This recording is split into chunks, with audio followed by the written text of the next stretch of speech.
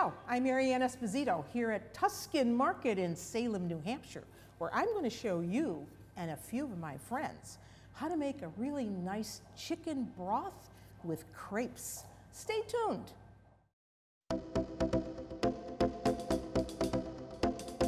And that's all there is to it. I mean, cooking doesn't have to be complicated. Add the cream. So about ½ a cup of heavy cream goes in here. You did a great job, Mary Ellen. Thank you, Mary. Over the base of the pan. It's a little rumba action. I've got a relatively clean hand to work with. I always say you have to keep that hand clean so you can answer the phone. There you go. Yeah. Ciao! You did both so well. You did really, really well. That was beautiful. I think you should keep that. No, I don't think so. Oh, absolutely. We are going to make something today that comes from Abruzzo, the region of Abruzzo. And in dialect, it's called scripelle in busse, which translates to crepes in chicken broth. So, we're going to start making the crepes first. So in Italian, non-dialect, that would be crespelle. And Italians use crespelle for many different things. They can make them savory, they can make them sweet, depending on what they combine with them. So for savory, they would fill them with vegetables or cheese and bake them in the oven. For sweet, they might fill them with ricotta, sweetened ricotta cheese and some confectioner's sugar over the top. But today, our crepes are going into broth, which is in Italian class, brodo, right? Brodo. Okay, so let's make them first. So to make the crepes, and you want to make them ahead of time because they need about 30 minutes or so, or even better overnight for the batter to sit up. So about ¼ cup of water goes into a bowl, or I like to use just a measuring cup because then it's easier to pour it right into the crepe pan. So ¼ cup of water, and then you want 4 eggs. So you put that right in there, and you whisk these up just to get them smooth. And with this, you want some flour, about 3/4 of a cup, pinch of salt, and that's it. That's going to be the base for the crepes. So we're going to give this a little bit of salt. Isn't this cute? A little salt in there, about 1/4 teaspoon. And you want about 3/4 of a cup of just regular unbleached all-purpose flour. So you whisk this in. And then what I do with this is I cover this and I put it in the refrigerator. And I let it just kind of sit around, you know what, for about 30 minutes or so, or even better, overnight. It will change color a little bit, but it does not affect the taste of the crepes. So you get it really, really smooth, like that. And then you set that aside. So I'm going to put this in the refrigerator so it'll get cold. I'm going to put it in the refrigerator and then get out my chicken to make our chicken broth. So, for chicken soup, every Italian has a recipe, and so do I. So some of these things are traditions that I grew up with. So what do we need to make a really good chicken soup? Because these crepes are going to be floating in the chicken broth without all these vegetables. So we want to start with some chicken wings. I like to use chicken wings for broth because there's a lot of collagen in the wings. And it makes a really sturdy kind of broth and gives it really nice color. Plus the bone is really flavorful. But you could use chicken legs if you wanted to. You could just use a whole cut-up chicken if you want to. Or if you want to do it like my Nonna Galasso did, you have all these chicken wings. So you need about 2 pounds. It's about 20 chicken wings. And then we need some aromatic vegetables. Typical for that would be celery, carrots, lemon, a bouquet of herbs. So here we have flat leaf parsley, not curly parsley, a bay leaf. And the old trick was that you always used onions that were studded with whole cloves. It gave this a very nice flavor. And you left the skin on because the skin gave not only flavor, but it also gave color to the soup. So it's so easy to make a simple chicken broth that I don't know why people would even bother buying canned, because, you know, canned or boxed has a lot of sodium in it. So to do this, we need a nice stock pot. So here's mine. And I'm going to put the vegetables in first. Here's my bouquet garni. The onions, that was just one whole onion. This is so simple. The carrots cut up in chunks. The lemons, did I mention lemons? Because that gives nice flavor too, that goes in. A bay leaf, whole bay leaf, and you want to leave it whole because if you broke it up, there's a chance that, you know, you could just kind of choke on that. And then, of course, we need the chicken. So for that, we need gloves. So if you're going to handle raw meat, you want to make sure that you are not spreading bacteria everywhere. So here are our beautiful looking, meaty looking wings. I know most people use wings just for barbecue, right? But we're going to use them for making this really great broth. So a soup like this is going to take 45 minutes to an hour. But what you don't want to do is boil the soup. That's the worst thing to do. So once you get all your ingredients in the pot, I'm going to take this glove off now, get rid of that. You want to give it some salt and pepper. So we want to give it some salt and pepper now, and then we'll give it some salt and pepper later. And I like coarse salt, so I've got my grinder on coarse. A little bit of salt. And we can always adjust this flavor later. And now we need to fill the pan with water to cover. So we're going to do that right here. And give this, just cover the ingredients, and we're going to bring this to a boil. But then we're going to lower this to barely a simmer. Because if we boil this, all the flavors are going to go up there, and they're not going to stay in the pot. So we don't want to do that. We want this to simmer so that the flavors will develop slowly, and all that flavor stays in the pot. It doesn't escape in the air. So as soon as you have your pot ready to go and it's boiling, you want to really lower it to a simmer. Then it's going to take about 45 minutes, maybe an hour. But we're only going to use a clarified broth from this. We're not going to use the vegetables. So now we're going to let this go, put the lid on, bring it to a boil, and I'll check it. And then when I think it's ready. But we've done one ahead of time for you. Beautifully cooked vegetables. Everything that we put in there, we're going to take out of the pot. So you want to take all of those vegetables out. Either do this with a strainer or a slotted spoon. You want all those vegetables out. So you're straining all of this and using the meat and the vegetables for other things. All that goes in the bowl. So I think you get the idea. Then, once you have the vegetables all out, you want to put the broth through some cheesecloth. Because for this recipe, you want a really clear broth. Something that looks like this. Look at this. Look at how nice and clear that is. And I'm actually going to give that just a little taste. It tastes really good. The celery, the carrot, you can taste it. It needs a little bit of salt, but I'm going to put that in at the end. But that's how clear you want it to be for this recipe. So we keep this warm, and actually you could make the broth a couple days ahead of time, even a week ahead of time. You could take out all the vegetables, use them, you could strain the broth, freeze it, and then use it whenever you want to. But for this particular recipe from Abruzzo, the scripelle nimbuse, we're going to be making crepes that go into this. It's a very light soup. So now we're going to make the crepes. To make the crespelle, the scripelle, as they say in Abruzzo, you're going to need a small pan, a non-stick pan.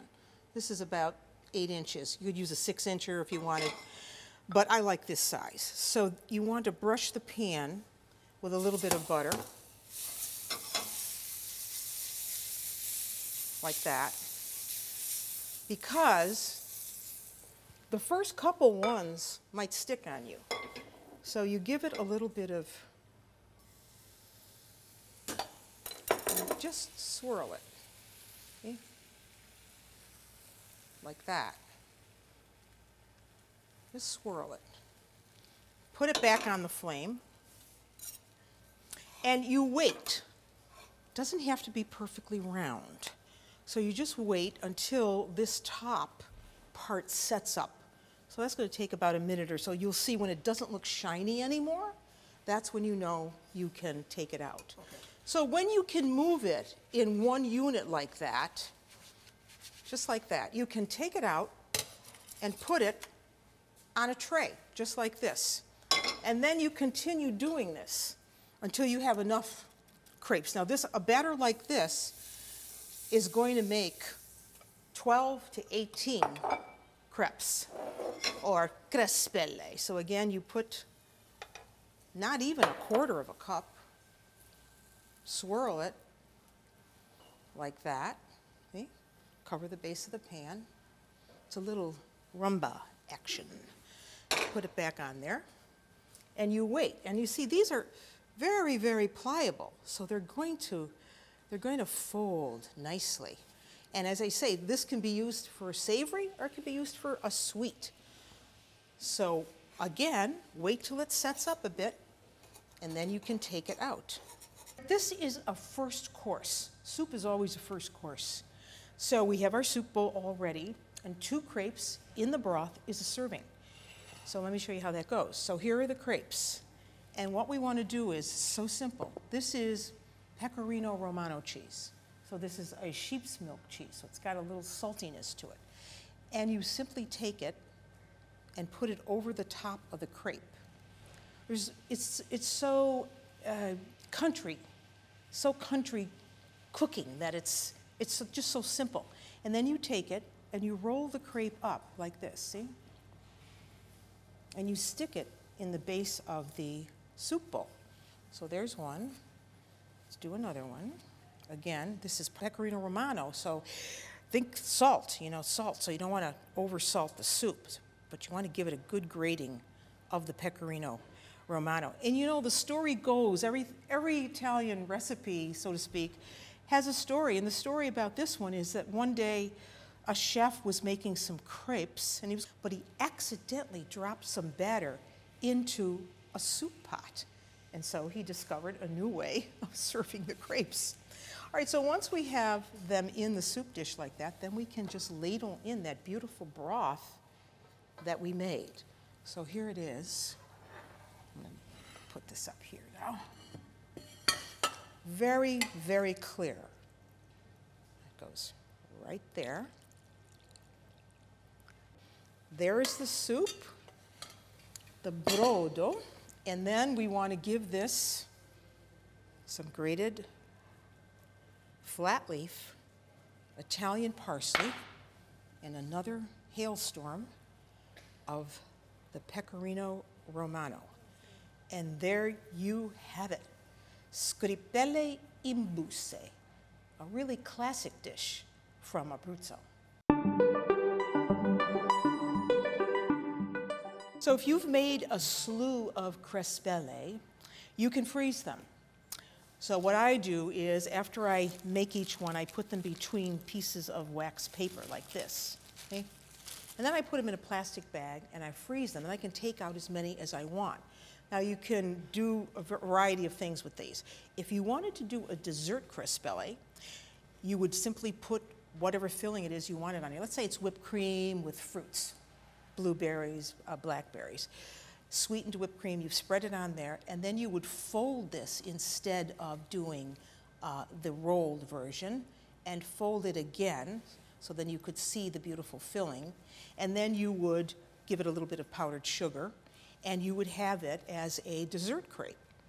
Some people like to take these and put them in soup, but they cheat. They don't use the way that we just did it, where we rolled up the crepe. Instead, they take it and they just cut it into pieces. This is what the Italians call mal tagliati, which means badly cut. You're just cutting it up like that, and you could put this in soup, chicken soup. But if you want to do a version with vegetables, or let's say it's some sort of ground meat, again, you would do what I just did with the Abruzzese style. You would put your filling on here, you would roll the crepe up like that, and you would use it heated in the oven with maybe some cheese over the top. So that's 3 ways to use your leftover crespelle. So you have a lot of tomatoes at home, do you? Because you grew too many in your garden? Or maybe you just went overboard at the farmer's market. Well, I have an idea for you.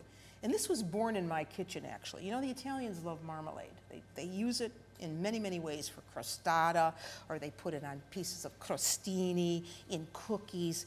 But how about we make a marmalade using tomatoes? Yes. So what I like to do is use cherry tomatoes because they have less seeds. They cook down faster. That's all good. But if you wanted to use beefsteak, you could. If you wanted to use plum tomatoes, that would be fine too. So what you want to start with are really great tasting tomatoes, no matter what type you use. I have about 6 cups of cut cherry tomatoes. And I want to flavor this with, first of all, a shallot. That's a shallot. It's a member of the onion family, and it's very, very mild tasting. And I like the flavor of cloves in this marmalade. So I just take whole cloves and stud them in the shallot, see? Just get them in there. You need about, 8 to 10 in a small shallot like this. And that you're going to put right in with the tomatoes. This is all going to go in a pot, and that's going to be buried down in the tomatoes. And then we want a whole cinnamon stick. Yeah, that's going in. And then we want some grated ginger. You know, especially in northern Italy, they use a lot of these types of spices. So we're going to put the grated ginger in, fresh ginger. We want some sugar. For 6 cups, about a cup of sugar. We want lemon juice, just to help bump up the flavor. So about 1/4 of a cup. That's about 1/4 of a cup. And this I gave a lot of thought to. Balsamic vinegar. Yes. About 2 tablespoons. That's really going to bump up that flavor. And a pinch of salt. So now you have all that in your bowl. And to make this marmalade requires you to be kind of around because these tomatoes have to cook down. They have to cook down until they're very, very thick. So once you have them all mixed like this, you just want to transfer them to a pot. Okay? All goes in the pot, just like that. And I'll give that one quick stir. Make sure everything is all mixed together.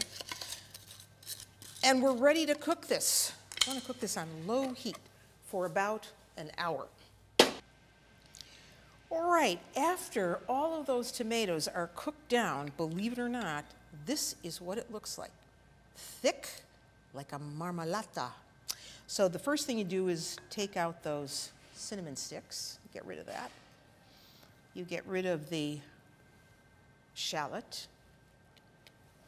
And if you see any loose pieces of clove, you want to get rid of that. So I could just eat this out of the bowl just like this, but I'm going to show you some different ways to have it. First of all, I'm going to taste it because I want to know how perfect this is.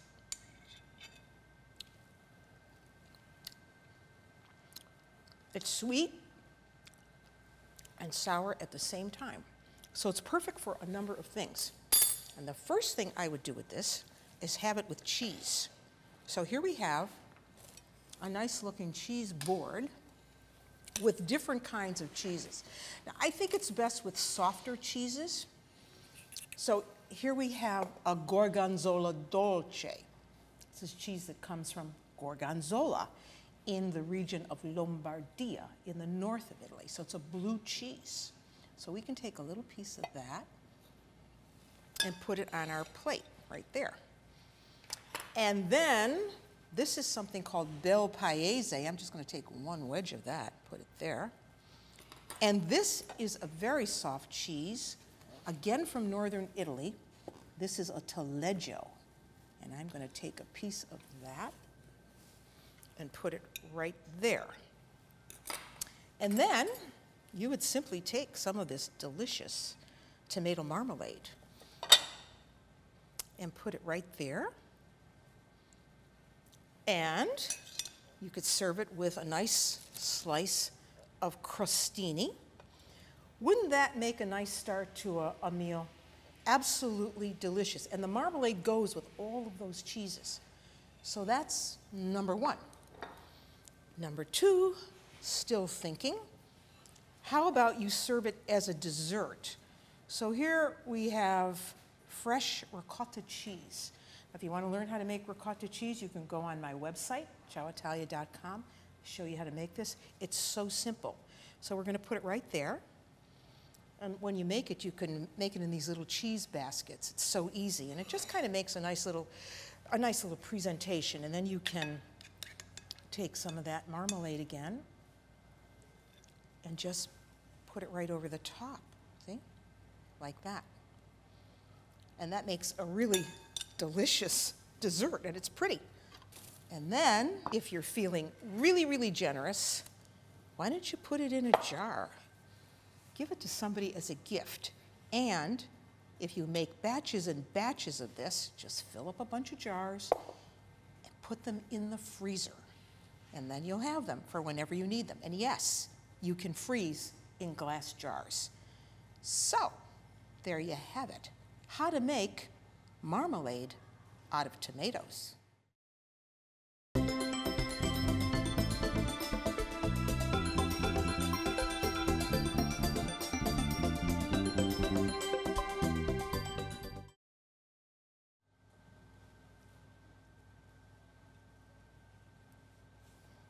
Today, we made some classic recipes, and one of them is this, called scripelle in busse, and it's a recipe from Abruzzo.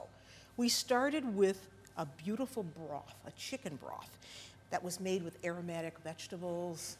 We used chicken wings. We cooked the soup very, very slowly, and then we strained out all of the vegetables so that we had just this clear broth.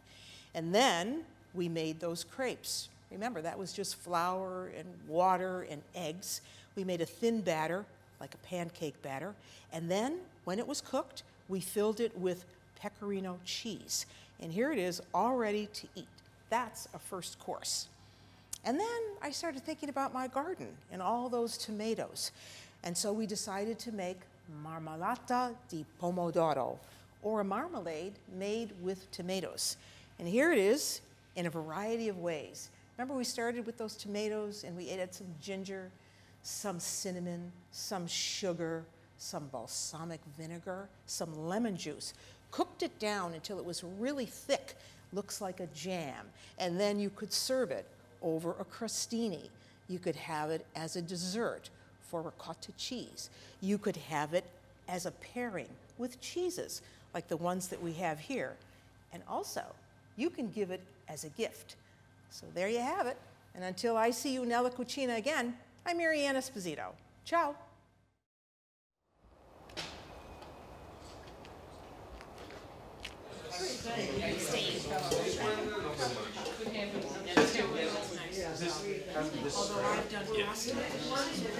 I imagine that this is a really old antique polenta pot.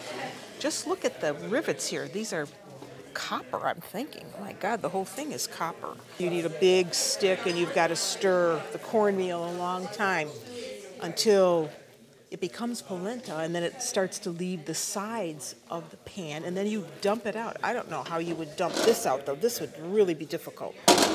But it's nice to see these antique utensils, and I think that's a very good example of what one would have looked like.